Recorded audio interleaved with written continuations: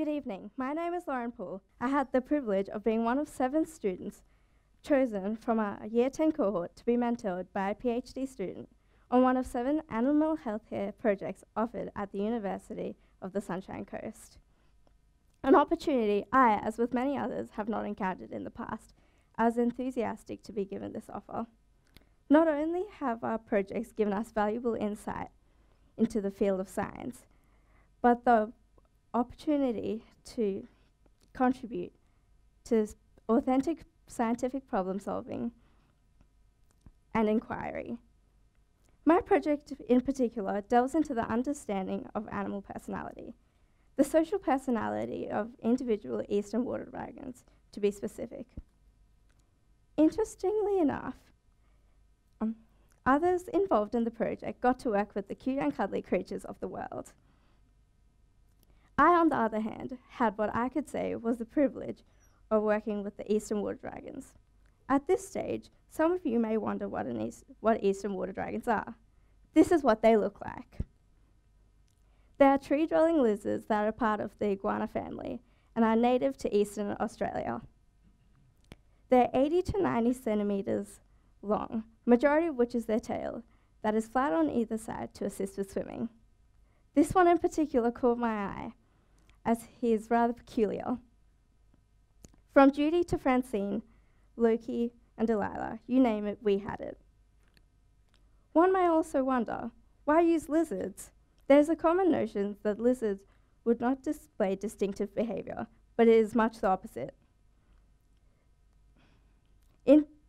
Eastern water dragons are highly gregarious creatures and display great amounts of variation in their behaviour.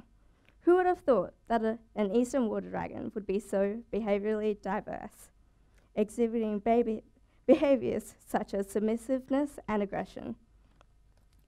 Testing these behaviours requires a variety of data collection methods that help us understand why animals are social and why we see so much variation in their social behaviour. This is exactly what I did during the course of my project, and all with the guidance of my wonderful mentor, Kasha Strickland.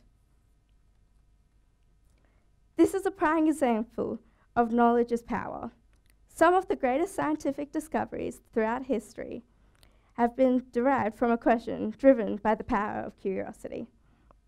For instance, Charles Darwin's theories on natural selection came from asking questions that had the capacity to change science as we know it today, and to inspire generations onwards. Knowledge provides us with understanding that gives us the capacity to do more.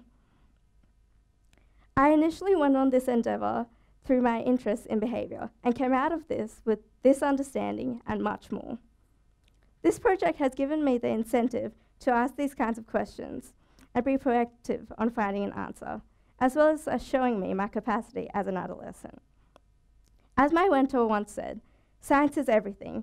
Science is medicine. It is technology. It is understanding how things function. In a society where the science industry is booming and today's youth is tomorrow's future, there is a lack of opportunities given to experience the power of science. I would highly suggest programs much like this to be implemented in schools, as the opportunity was priceless. Thank you.